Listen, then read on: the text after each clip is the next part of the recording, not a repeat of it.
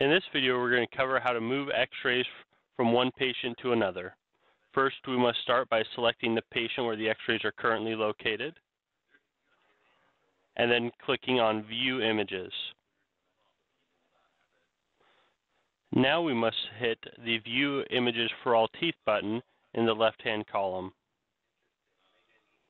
Then we just double-click on the x-rays we want to move. Now we click on the Advanced button in the left-hand column. And second from the bottom, we have Move Layout Progression to Another Patient. This will populate a list of all the patients you have in the imaging software. We select the patient where we want to move them. You can also type in a first or last name to sort the list down. Once you have that person selected, you hit OK. And now our x-rays are moved into the other patient.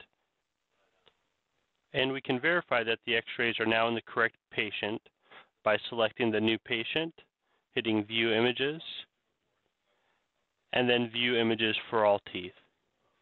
And we can see the 2-bite wing layout that we moved under the other patient. Thank you for watching this DentiMax digital imaging tip.